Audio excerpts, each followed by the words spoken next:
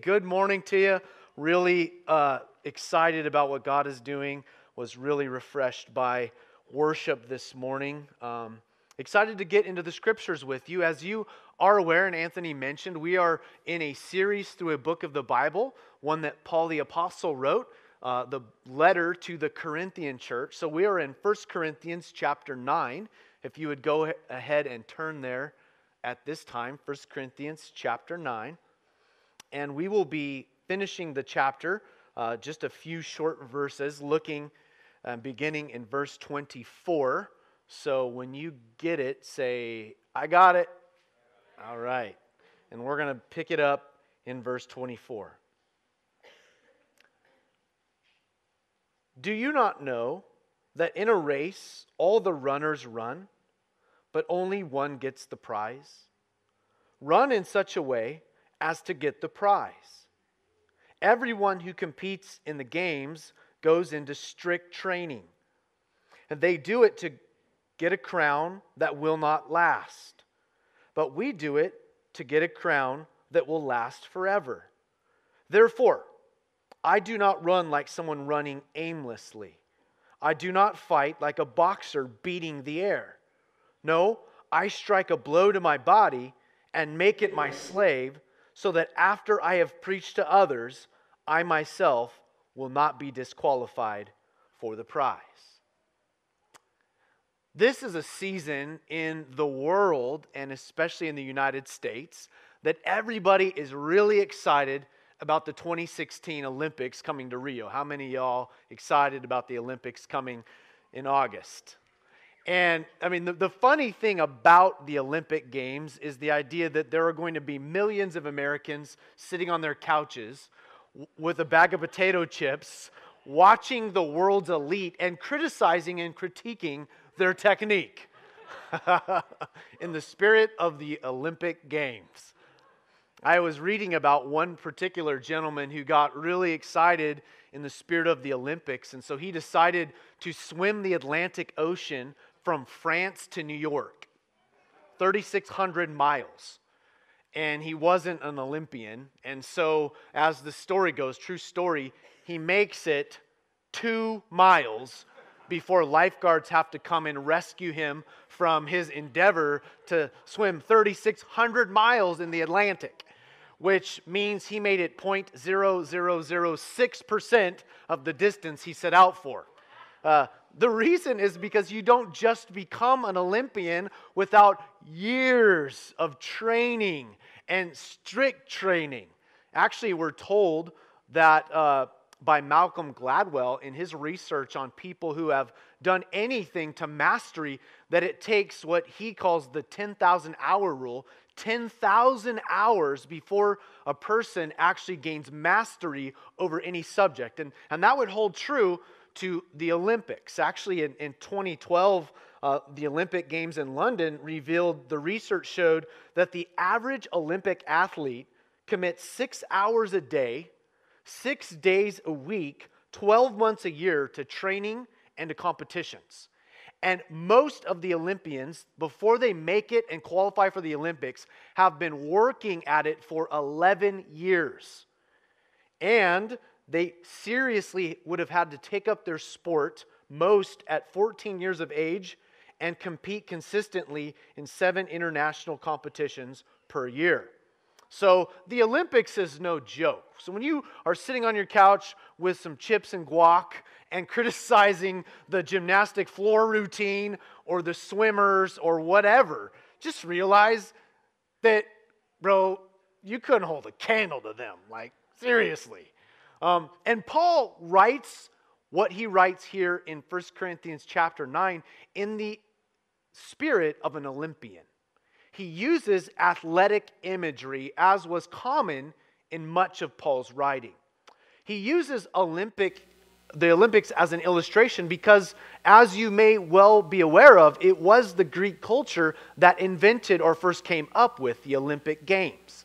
And in the city to which Paul is writing his letter, Corinth, they had an event, not the Olympics, but what they called the Isthmian Games. And the Isthmian Games were very similar to our equivalent of the Olympics today. And so when Paul writes to Corinth in these athletic, Olympiad imagery, it's very much contextual. They would understand exactly what he's talking about. And so Paul actually brings up two of the events that are his favorite. I know you probably have your favorite event in the Olympics if you follow the Olympics. Well, Paul's two that he seems to favor is the runners and the boxers. And so in verse 26, he talks both about running in the Olympic Games and also boxing in the Olympic Games. Those two being his vivid metaphor for what it means to be a follower of Jesus. He uses the strict, brutal, competitive Olympic Games to illustrate discipleship and following the Lord. Now, Paul often used sports as illustrations for Christian spiritual life, the way to live your life for the Lord. Actually, we're told that 12 different times in the New Testament, the Apostle Paul used athletic event type of illustrations such as runners and those fighting in an arena and on and on. He uses these kinds of imagery to remind us of what it is to be a follower of Jesus. And so this morning, really what I want to put out before us is a question.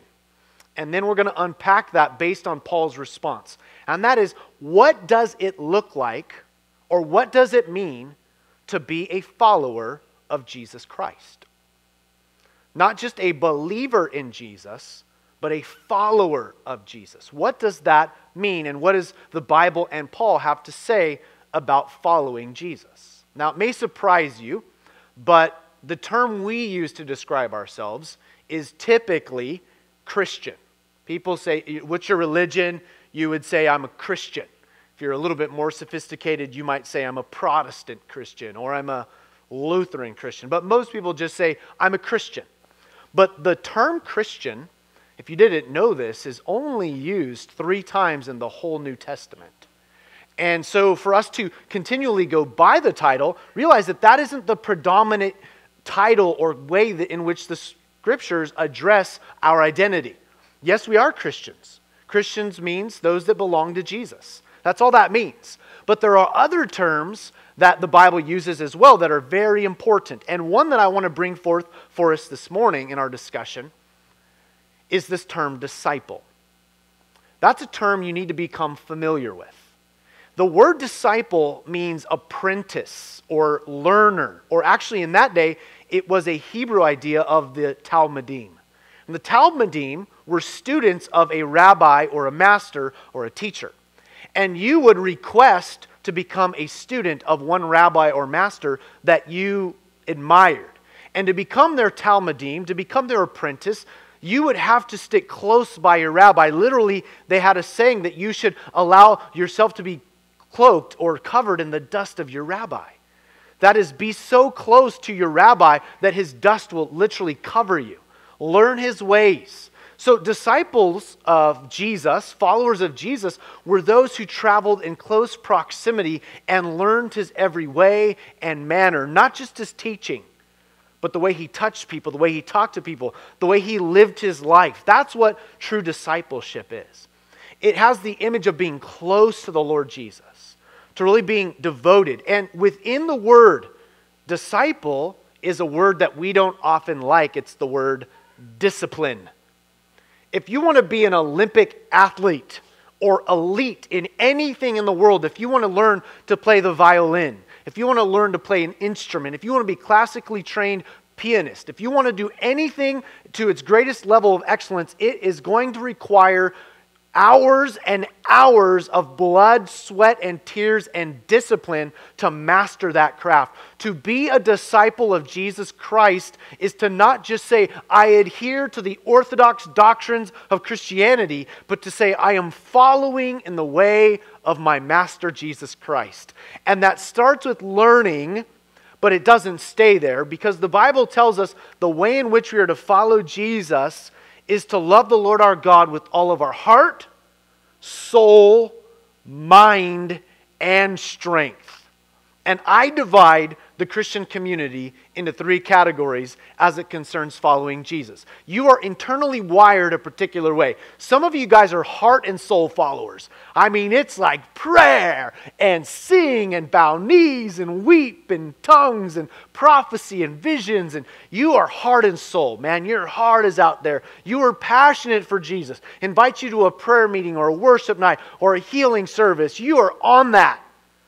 Others of you, that's just not a particular way in which you're wired internally to connect with God. You're more of the mind Christian. Man, give me a systematic theology. Let's have a Bible study. Let's parse Greek verbs. Let's talk deep, orthodox doctrine, theology, omnipresence, manifest presence, the glory theology. Let's get into this. Let's break down the scriptures, man. I love the Lord, my God with my mind. I'm philosophical. I'm rational. I'm apologetic. That's some of y'all.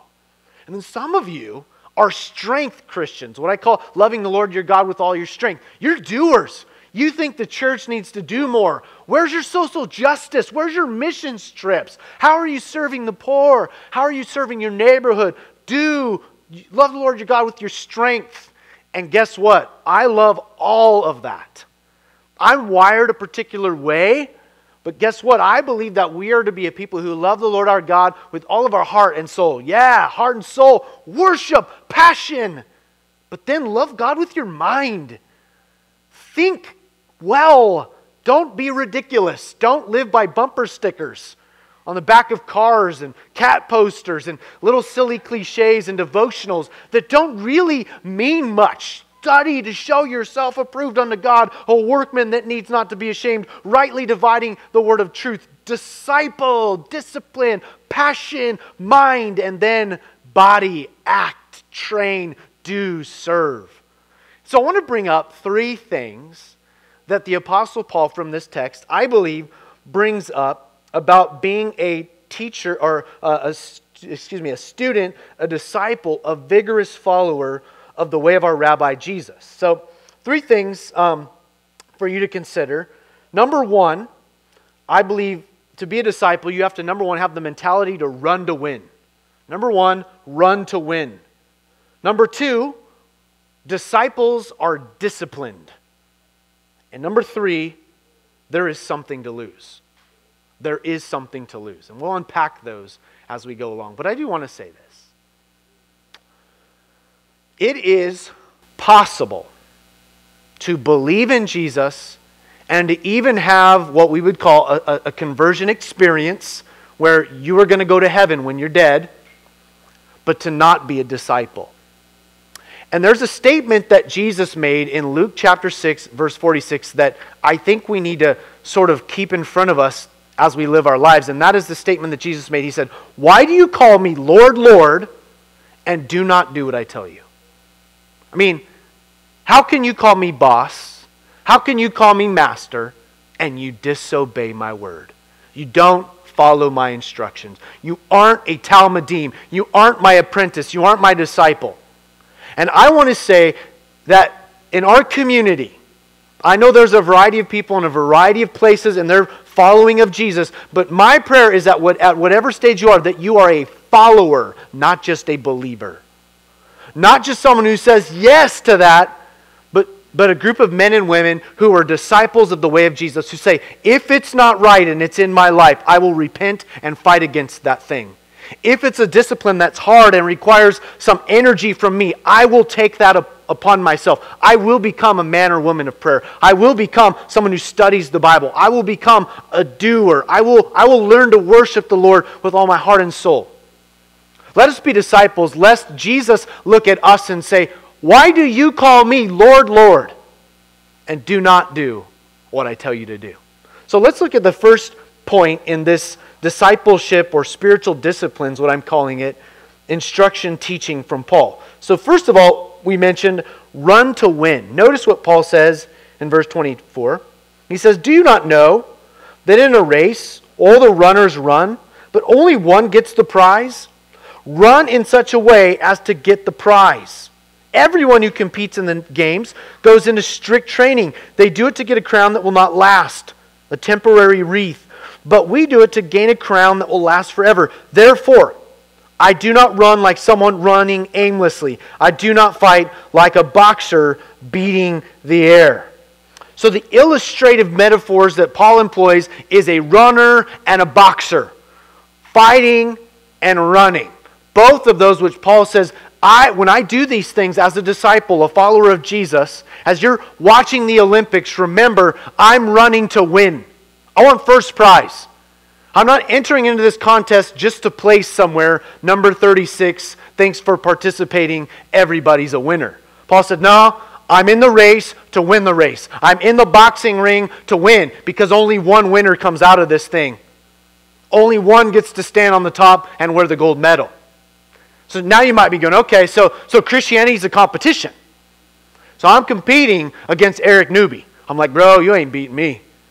I'm trying to get in the ring with Stephen Hall, who's been trained as a boxer, so I'm not going to do so well. But the reality of Christianity is your race, your boxing match is not a race or a boxing match against the people that are sitting all around you. Your race is against yourself. Actually, Jesus told a parable about what it means to run the race or to live in a way in which you are actually competing against yourself. In Matthew 25 and also Luke 19, Jesus gave that famed parable of the talents or the pounds, in which a master going away to a far-off place on a journey entrusts each one of his servants with a different measure, a different amount of talent. One is given 1 talent, to the other 3, to the other 5. And the master says, when I come back, I'm going to see how you did with what I gave you. That is Christianity, brothers and sisters. It's a race against the potential in which, the calling in which God has given you. So if that be true, if you are Paul, or you're following Rabbi Paul, and he says to you, run to win the race, I know I'm not running to win my race against you. I'm running against myself, and therefore I have to be very aware of how God has made me, whom God has called me to be. And I fear that a lot of Christians struggle in this arena of their identity, of their calling, of who they are.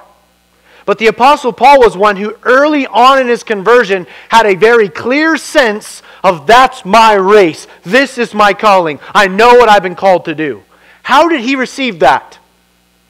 In Acts chapter 9, on that Damascus road, as Paul was having a conversion experience, the Lord tapped a man on the shoulder by the name of Ananias.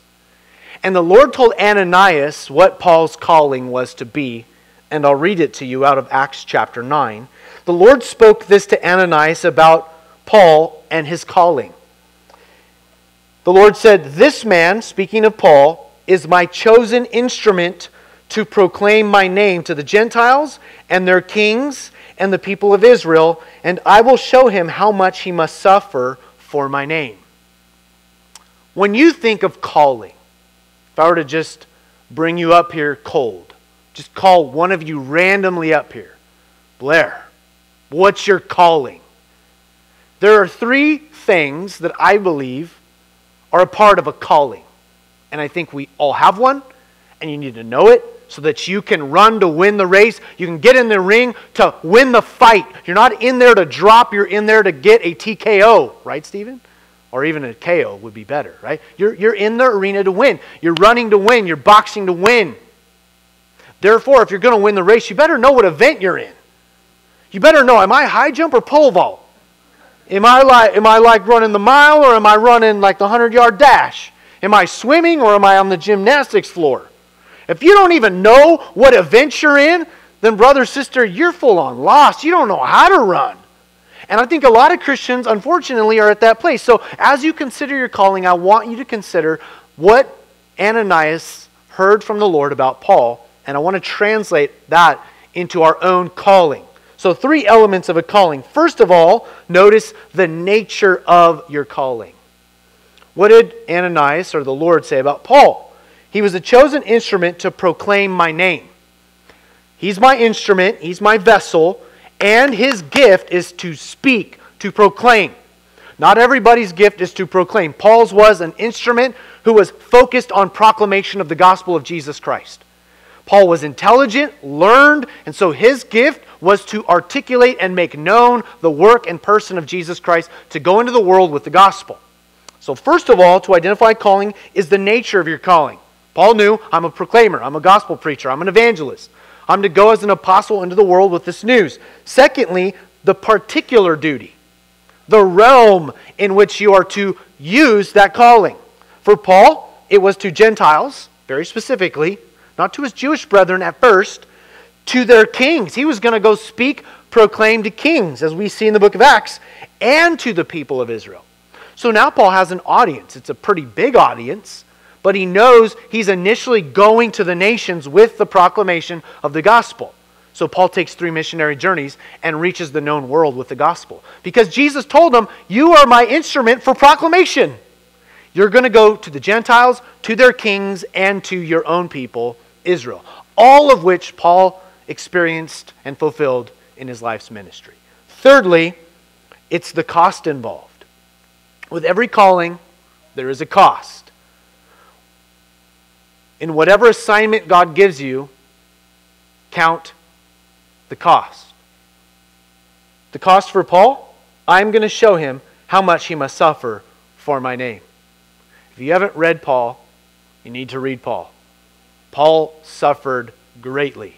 Starvation, cold, heat, deserts, wilderness, lost on sea, shipwrecked multiple times, beaten with rods, left for dead, stoned, left for dead, in prison, whipped, multiple times. It just experienced complete devastation, persecution. So there's this great calling. You're my instrument to go proclaim my name to the nations, to the Gentiles who've never heard, and to their kings. And you're to go to your own people, Israel. That sounds great. But then let's be real. It's going to cost you something. You want to be in the Olympics? It's going to cost you something. You can't goof around all the time. You got to go on a diet. You got to go on some strict training. You have to realize that with every call there is a cost. And if you want a calling and you want to live in your calling, it's going to cost you something. So enough of this weak sauce Christianity that says, yes, I want to follow Jesus in the way of the cross, but it better not cost me any money or any time or any energy. Fooey on that. What are we talking about here? That the way of Jesus is a costly way. The way of the cross is the way of death to self. The way of a disciple is to walk the way that Jesus walked. Is it joyful? Absolutely. Is it painful? Yes, it is. Is it going to cost you? Absolutely. And I want to live a life that's costly. Not because I'm foolhardy or masochistic, but with a calling comes a cost. And I want a calling, and with it comes a cost. I would that every man and woman and child that is a part of the Emmaus community would be able to communicate what is the calling, what is the duty, what is the specific arena, the particular arena of that duty, and what is it going to cost me. And I'm not saying you need to get on a boat or on a plane or leave this land, but you need to look at where you're at right now. And maybe you're a school teacher. And the Lord would say, I have called you, Miranda, Lucas, to the Durham County School Districts. Is that where you're at? Okay, yes. And to the students, and to the faculty, and to the school district. And that is your calling. You're a teacher of the next generation in the public school system in Durham. And you're going to minister to the kids, to their parents, to the faculty, and to even broader than that, the district. But it's going to cost you. You're going to make a lot of money. Sorry. You had to pay a lot for school and you don't get a lot of return. And it's going to be emotionally agonizing as you bear with these kids and deal with their parents and see what's going on in the world. You have a front row seat to the brokenness and depravity of a world far away from Eden, the place God intended us. But that is, Miranda, your calling. And would to God that we would be able to articulate those kinds of callings. Maybe someone here works in a hospital and the Lord would say to you, you called to Wake Med or whatever hospital, UNC that you're working at, to the cancer ward, to cancer patients and their families and the other nurses and doctors, and to the organization. And it's going to cost you pain as you watch people face death. Emotionally, it's going to cost you time and energy and emotion, but it is your calling. Run to win. Fight to get the knockout. This life is short. The calling is sure, and it requires that you run to win the race. Run hard, run to win, get serious, compete for the prize, because only one gets the prize, Paul says. But you're in a race with yourself. Who are you? What has God given you to do? What are you good at? What are you not so good at? What are some things you're trying that the Lord would say, that's not for you? Other things you lay your hand to, God says, that's for you. That's not for bragging rights. You should be able to hear people say, you're not so good at that, but you are good at that. Receive that as an indication of your calling. And then run. Work, fight, chase, be a disciplined one. Follow the way of Jesus and the calling He's given you. Secondly, and probably my least favorite point that I made up, but I think it's in the text, so I have to face it. Number 2, disciples are disciplined. Verse 25, everyone who competes in the games goes into strict training. Could you describe your Christian life that way? Are you in strict training right now? Are you an Olympian? Are you preparing your life for something? Are you involved in what the ancients called spiritual disciplines? You know, in Corinth, this was when Paul talks about going into strict training, they knew exactly what he was talking about. Because all the athletes that were going to compete in the Isthmian Games in Corinth showed up 1 year prior to the event, and in front of the whole city were in vigorous training. And so the Corinthians had maybe this was actually, as Paul was writing this, this is what he was seeing out his window. He was seeing the athletes train for the Isthmian Games, and as they were reading this, they could look out their windows and say, yes, it's the Olympic season, and yes, they are in training, and yes, this is strict and vigorous. And part of strict and vigorous training is that there are some things you have to abstain from that are good. Dessert, is that good? Yes, heaven sent. Should you have it while you're in strict training? Nope. Late night movies and fun with your friends, is that good? Oh, yes, it is. But not when you're in strict training. When you're in strict training, you have to say no to some good things for better things. And so sometimes in Christianity, we want all of it, and sometimes the Lord calls you into a season to exercise yourself unto spiritual disciplines. And as the ancients divided spiritual disciplines, and if you're interested in the subject of spiritual disciplines, I would recommend a book, an older book, by a guy named Richard Foster, and it's just called Spiritual Disciplines. The latest book I read on discipleship that I've been talking about a lot, that I would also recommend to you, is a book by John Stott called Radical Disciple.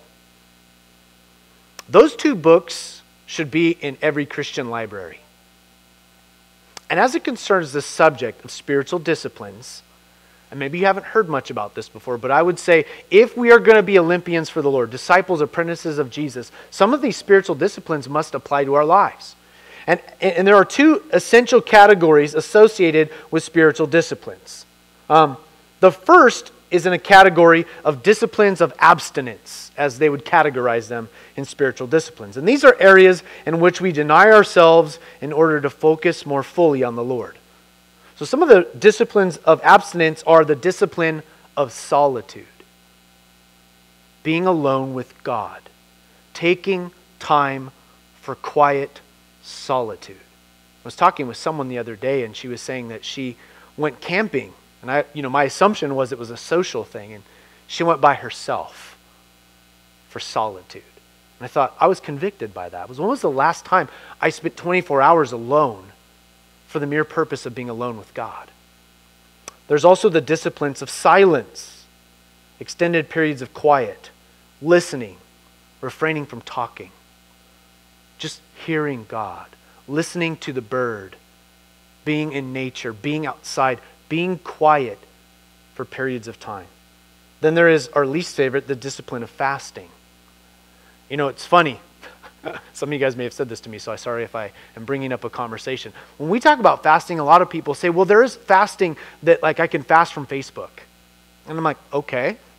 I'm going to fast from technology, okay. But fasting means food. I'm going to fast from chocolate, okay.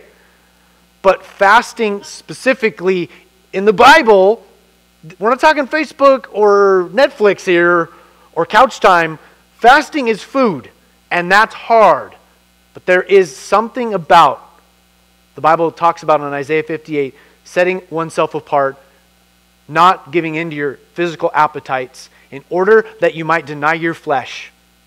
Because if your flesh is out of control, there's nothing more clear than your physical body appetite to represent all appetites. You're hungry, your stomach wants to be fed, and so does your flesh. When you say no to your flesh, you can say no in this area, you can say no in other areas. Key way for men struggling with sexual immorality, fast. Key way for people struggling with anger or any aberrant sin of the flesh, fast. Deprive your flesh. Learn to say no to your body. Don't let your body be on top, let your spirit be on top. Don't let your flesh always get the best of you. You don't always have to give in. And then finally, another discipline of abstinence, those things which we stay away from in order to focus more fully on the Lord, is the discipline of Sabbath. It's a hard thing for American people, but a dedicated period of time, a 24-hour period of time, ideally, that you say, I'm going to trust God and that I am not God, and that me being on the clock or answering every text message or my emails, perpetually checking my emails or whatever, I don't always have to be on. I can take 24 hours and say, God is reigning in this world. The world's not going to fall apart if Brian Fowler is for 24 hours quietly resting in the Lord. We all need 24 hours of Sabbath. If you don't have that as a regular, good, solid rhythm in your life, I would say do what you can to fight towards getting yourself 24 hours. To be quiet, to have leisure, to rest from your work. And then secondly, category of disciplines is disciplines of action. These are ways we actively pursue God and others. Number one is the discipline of Bible reading. And I would suggest a daily practice of reading a piece of Scripture every single day. Meditating on the Word of God every day. A discipline of prayer also. A way in which I'm intentionally getting alone with God, not just to talk, but also to listen. To dialogue with the Lord. To share my heart with God. And I would say ideally it should be the first part of your day. Because if you start your day off checking Facebook, checking your emails, headed off to work with that cup of coffee in a rush, you have not had the quality of time to meditate on Scripture and to talk with the Father about things that you're going through, or to even listen for orders for the day. There's also the discipline of community connection. Now, for some of you who are more introverted, this is more difficult. That is being intentional about showing hospitality, building gospel friendships, connecting with people that you need in your life. There are people I need in my life. I need to welcome into my life. So there is, I believe, a discipline of connecting with the people of God, men and women who love and follow Jesus, for friendship, for prayer, for all the things that we need. Then there is the discipline of reflection. And this is one that I think I'm most convicted of because it's one I'm not as good at. My wife is very good at this one. She has filled volumes of journals. But it's that time when you are letting God help you reflect on your life. You just start asking the honest questions and have a little notebook out and just like, Lord, in this area with my wife or with my job, with my finances, with my kids, and just allow God to speak into those things. But reflect upon your life. Where am I headed? Have I taken some wrong turns? It's time to allow your life to get refreshed, to hit the refresh button on your life. And I think it's an important thing that maybe weekly we are reflective people. That we don't just let life take over and we live under the tyranny of the urgent and then you wake up one day and years have passed by. Live a reflective life. So let me ask you this. Of these disciplines, what of these are already in your life? Continue those. And are there others that you would say, boy, I could really work on that one or those? And are there specific things in the calling that God has given you that you would say, I need to implement this solitude, this silence, this life of reflection, this dedicated Bible reading, or this community connection. I need to bring good people into my life, or fasting because my fleshly appetites are out of control. I'm overeating, I'm overindulging, I'm being lazy. But what is it about being a disciple of Jesus that the Spirit of God is convicting your heart right now and say, just take this one thing and run with it, that you might be a disciple of Jesus, that you might be a Olympian for the Lord. And then the final one I'm just going to mention is the discipline of service. Finding ways to sacrificially serve other people. So Paul is talking to us about what it is to be a disciple, what it is to be an athlete competing in the games to win. First of all, run to win. Second of all, disciples are disciplined. And finally, and this one may take a little bit of thought, but there is something to lose. Look at verse 27. These are God's words, Paul's words, not mine. Verse 27, Paul says, I do not fight like a boxer beating the air. Then he says, no, I strike a blow to my body. Literally, it's I give myself a black eye. I physically afflict myself and make my body my slave so that after I have preached to others, I myself will not be disqualified for the prize. In the Isthmian Games, if you were trying to compete in the games, you could be disqualified from the games. If you were found, like, let's say, using performance-enhancing drugs or something like that. If you were cheating, you would be disqualified. And Paul says, I don't want to be disqualified. I want to run to win. I want to fight to get the victory. Here's the tension in Christianity. On one level, absolute gospel truth, you are not saved by works. You are saved by faith, by grace, through faith, that not of yourself. It's a gift of God, lest anyone should boast. So this is not a works teaching. But on the other end, Paul says you can lose the prize. You can be disqualified from competition. And Paul says, I don't want to lose the prize. He's talking to a Greek audience here. In order to compete for the prize, you had to be a Greek citizen. Not everyone was guaranteed entrance into the games, but all Greek citizens could be Greek citizens, even if they were caught cheating in their training. You don't lose your citizenship, you just lose your ability to compete. That's Christianity, brothers and sisters. It's not your salvation that's on the line right now. It's not your salvation that God is saying you'll lose the prize being saved, but you can lose the ability to compete in the games. And the Bible speaks a lot about reward, specifically in terms of crown. And you might think, I don't care about crowns. Like, I've never been into crowns. I never wore my tiara as a little girl. I was never a boy wearing a crown. I don't care about crowns. But crowns, like in the military, it's like stripes on a uniform or pins on the officer's lapel or whatever. Those pins aren't the value, it's what they represent. Crowns in heaven represent place, position, and authority in the kingdom realms. You're going to care about that. It's not just wearing a crown and be like, look at my crown. It's a crown that says with that crown, here is your realm of authority. Here is your reward. Here is your purpose. A crown has an identifying piece to it. And Paul says, I want that crown. It matters. I'm running to win. I'm disciplining myself because I don't want to lose my ability to qualify to compete for the ultimate prize. The crown that God has intended for me if I will compete and run in this race called life. So the point is, and I need you guys to hear this, rewards can be lost. Salvation cannot. You can lose your reward, but you will not lose your citizenship. And I want to point out a couple places where the Bible talks about rewards.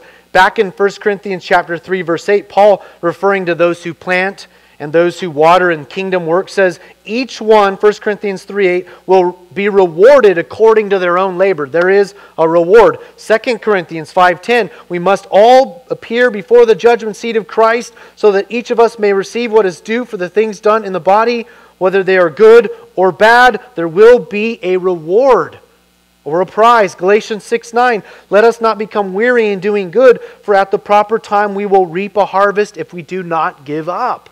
There will be a harvest. There will be a reward. Revelation 22 verse 12, Jesus says, look, I'm coming soon, and my reward is with me, and I will give to each person according to what they have done. And so Paul says, I'm running to win. I strike my body. I strike a blow to my body. I give myself a black eye if that's what I need to do. I do more crunches. I lift more weight. I run an extra mile. I'm doing speed work. I am sweating. I am bleeding because I know that the prize is valuable.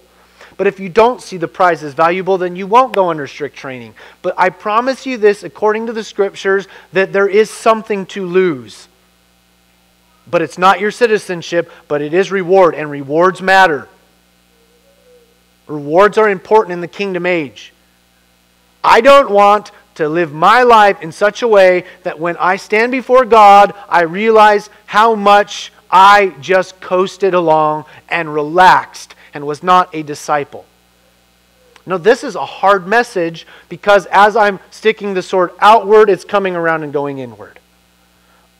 I'm falling on my own sword here. And I know for a lot of people, along with this charge for discipleship is also coming the enemy's voice of condemnation. And you're hearing, oh great, I guess I have been disqualified because I've been sexually immoral. I was divorced. I have sinned greatly. I have a temper. I have hurt many people. I've been fired from jobs. I've been kicked out of churches. I have done things in my lifetime that I would think would have maybe disqualified me. Maybe you have a criminal record or you've made decisions that have limited your ability to be useful. And if the enemy is whispering that lie in your ear, think about the man who's writing the words that we just read. He had Christians killed. If that isn't something that's on your record that says you can't work at our church, sorry, sir. You know, I know you're applying for a position of assisting pastor, but you used to kill us. Sorry. And you blaspheme God. Sorry. What I want to say and what I believe the Holy Spirit wants to say is it's never too late until you're dead. Now, you may have disqualified yourself from this particular aspect of kingdom work, and that is a broken, hard thing to resolve. There are some things that some pastors do, heartbreakingly, that they are probably officially disqualified from taking the role of pastor again, but that doesn't mean that pastor's through. God has ways to redeem and reshape and use you and repurpose you. No one here is disqualified permanently. Don't think of yourself as disqualified in the sense that you can't compete in the games. There is more than one athletic competition in these Olympics. And if you've had the heartbreaking experience of saying, at one time I was so useful here, but because of some sin that took over and some things I have done, I have been disqualified from this. I would say, how long are you going to mourn over this and not step into this? Like the Lord told Samuel, He said, how long are you going to mourn for the former King Saul? Fill your horn with oil and go anoint the new king. You can't live your life mourning about opportunity lost. God still has a reason for you to be here. Grab your wrist. Do you have a pulse? You're supposed to do something for God. You have a calling. And for some, I believe the Lord is saying it's time to get back into training again. You just let yourself go flabby because you thought, I'm disqualified. How can God use me? It's time to get back into training. It's time to say, God, I believe that you have a purpose for my life, and I am not going to live the rest of my life on the excuse of the past mistakes I've made. God has washed those under His blood, and He's waiting for you to be forgiven and to receive forgiveness. You are forgiven, receive it, and move on. Paul had to say, forgetting those things which lie behind, I press on for the prize. Someone here, I believe, maybe one person, simply needs to hear, forget the past. It's gone. Especially that thing which you think, that disqualifies me. Hogwash. Lie. It may disqualify you from a realm that you used to be useful in, but you are not done yet, friend. God is yet to show you what the purpose of God is for your life. So when one opportunity seems to close down, and maybe it was even your fault, and you know it, I'd say believe in the God of purpose, that He's going to repurpose and reshape your life. Because He's got something for all of us to do, amen?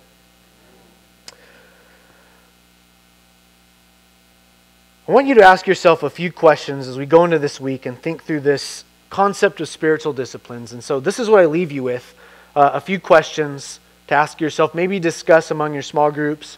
during the week, or at least think about on your own during your time of solitude and reflection, that I know all of you are going to set aside to discipline yourselves in. Number one, are you clear on the nature of God's calling on your life? Is that clear? And if not, maybe that's what you need to do some work on. Just spend some time waiting to hear from God. Ask people to pray for you today. If you're unclear, there's a group of us that would love to just lay hands on you. Maybe God would speak through us. Maybe God would identify something. We've been doing that on Thursday mornings with the men. We pick a man's name out of a bowl, and they've written down their name and what they feel their calling is and where they struggle, and we'll just lay hands and speak over that guy's life. It was my turn in the hot seat last week. I was crying. It was embarrassing. But it was good. So good for my soul to reinforce the calling God has on my life. Number two, question to ask yourself, as a disciple of Jesus, are you practicing spiritual disciplines? Which ones? Are you, still on number two, I snuck 4 questions into one, or into 3. Are you convicted of an area in your life where you lack discipline? Is there an area where the Lord's saying, it's right here. You sleep in too much. You don't read my word enough. You don't serve others. What is it? Number 3, what are some dangers that may threaten your calling? What are some things you say, that this thing here, it threatens to disqualify me? I would hate to see one of you get disqualified. This last week there was a great pastor. I mean, I didn't follow his ministry, but I knew of him. I knew he had a very large impact on a lot of people. And he was this last week or so disqualified from his pastoral position because of alcoholism. And he confessed it, or he was caught, or however it worked out. And it's sad. And a lot of people don't know where to file that. And, I'm sure he's getting a lot of hate mail and being condemned by the devil and feeling terrible. That guy's not done. God's not done with that guy. If you think God's done with that guy, you need to read your Bible. He may never step into the pulpit again. And that's okay. You don't need to lead a church to be useful to God. You don't need to be in a ministry, quote unquote, to be useful to God. God has all kinds of ways you can be useful to Him. And the best places are in the marketplace anyway, I think, in my opinion. But you hear about that and you think, God, what could we do to be in each other's lives in such a way so that we don't end up getting disqualified? I'm going to suggest 2 things, and then I really am done. This is the conclusion of the conclusion.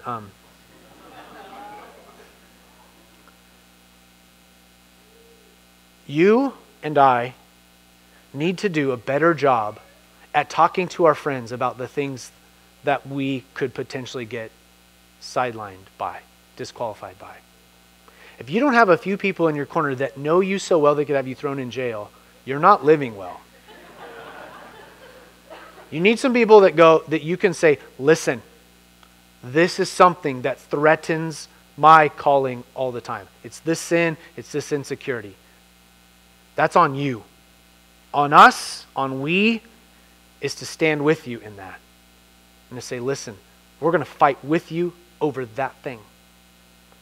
I just say, don't be an unknown Christian. If you're an unknown Christian, you don't have real friendships, I don't want to just talk to you about surface level stuff. What is threatening your life? I don't want you sidelined. I don't want you disqualified. I don't want to be disqualified. So we've got to stand in each other's corners. But you have to commit yourself to honest confession. Confess your faults one to another and pray for each other that you may be healed. You have something that is threatening your life. You have a beautiful calling, and on the other side there's this other tension that's pulling you away that would disqualify you. Paul says, I would give myself a black eye just not to get disqualified because the prize is so worth it.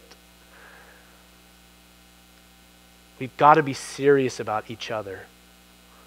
I want you to win the event as much as I want to win the event myself. And as those things begin to work in tandem, you need to be honest, and I need to be completely for you and helping you along the way in that. I want to fight the things that fight you with you. I want you to know I want some people to know, not all of you, but some of you to know what fights me, so that you can get in my corner and say, Brian, anytime that ugly, devilish temptation of the flesh comes, I will stand in your corner, but you got to be honest. It's going to start with you, and then it's going to go to us. But if you're a part of Emmaus, and you don't have a squad, as my daughter calls it, you don't have your people, it wouldn't surprise me if you ended up being disqualified. And I don't want that for you. Neither does the Lord. He loves you too much. He's put too much in you to let you get disqualified. That's why we exist as a people. If only for that alone we exist for each other, to make sure that you're living a life that glorifies God. Amen?